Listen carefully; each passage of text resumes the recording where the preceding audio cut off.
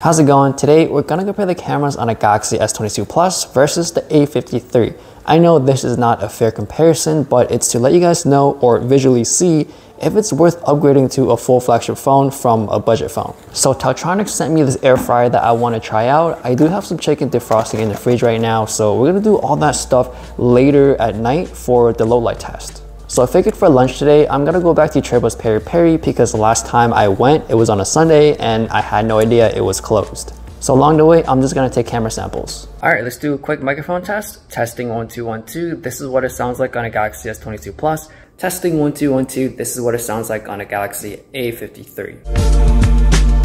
For my impressions, most of the daytime samples, they look pretty close. If there are any differences, the biggest one would be HDR, which is better on S22 Plus.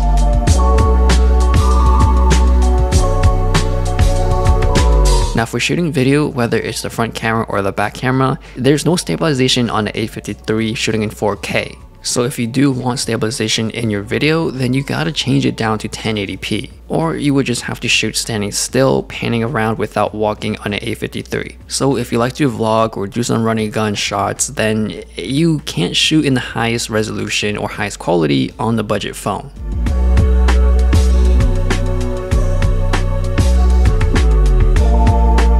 Now for performance, obviously the S22 Plus will feel faster, it's snappier, especially when you're shooting in low light, you can actually feel or see the difference between the two. So if performance is important to you, then go with the flagship. Also, the A53 is wider in a lot of cases, so that can be a pro to you, which you'll see later on when I shoot the low light video. Now the A53 does not have a telephoto lens. You can zoom in though, but that doesn't give you the best results. So if you love zooming in to your shots or video, then you have to upgrade to the flagship phone.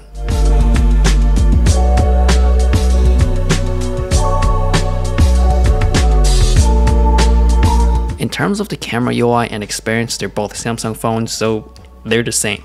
In terms of the modes, the ones that really stand out to me the most, which the A53 does not have, is Director's View. But if you're not going to plan on using Director's View, then you're not missing out because they both have the same core modes. Now moving on to portrait mode, the Galaxy S22 Plus does have a 3x option, which makes sense because it has a telephoto lens.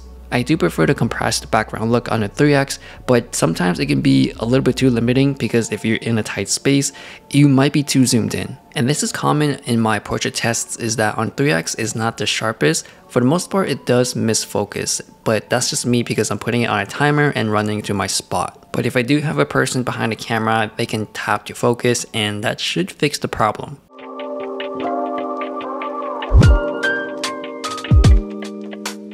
And now for Instagram, I would say video is not the best because it's very choppy and it looks very pixelated, especially if you're planning to save it and show it off later. It's not really recommended.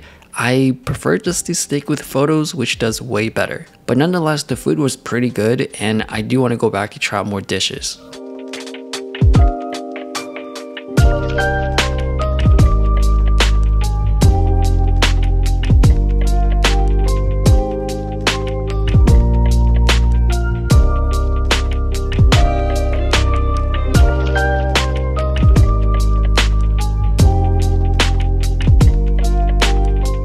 Okay, it is time to try out this air fryer here. It's only 4 quarts, so it's not the biggest, especially if you're feeding a family, but for a single person like me, it's good enough. I do like the all black look and very minimalistic design. It does come with a cookbook, so if you don't know what to cook, there is that for you. And the book really looks nice, very simple. All the ingredients are, it seems like the recipes are very easy to use, to grab and to cook. So I do like that, very organized with sections of different foods and all that. So that is a nice addition to have within these air fryers.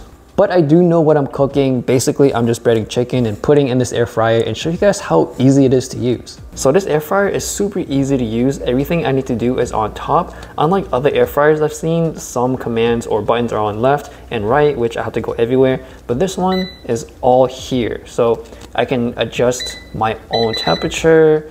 I can adjust my time. That's how to play or start and pause. I can keep warm. I can have a timer and all these different like settings and presets I have here, which is super easy to use. Since I'm doing chicken, I'm gonna hit that button It's already set for me at 380 and it'll switch to the time afterwards, 20 minutes. So I can actually try to change it just like that. The temperature, instead of 20 minutes, I can probably change it to like, let's say 15. And all I have to do is, once I'm done breading, I will just hit play and that's it. So between these two, you can already tell the A53 is much wider, and it's great when you're in tight spaces, especially like this where these phones are on the other end already and I can't move back. So if I were to shoot with the S22 main lens, I could probably get this much. So that's why I have to opt out or opt in for the ultra wide.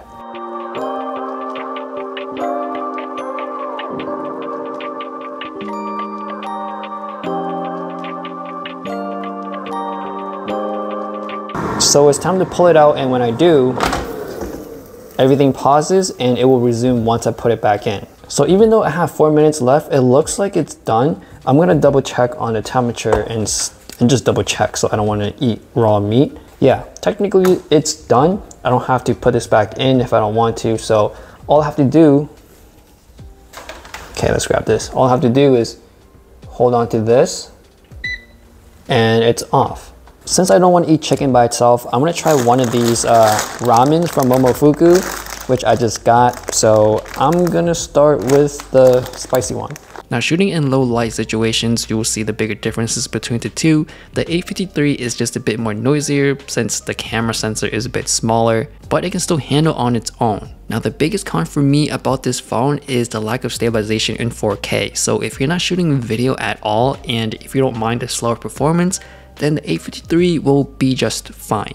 So let me know your thoughts about having these two side by side. I know it's not a fair comparison, but it's just to let you guys visualize to see if it's worth paying extra for a full flagship phone for the camera. Thanks for watching, and I'll see you guys later.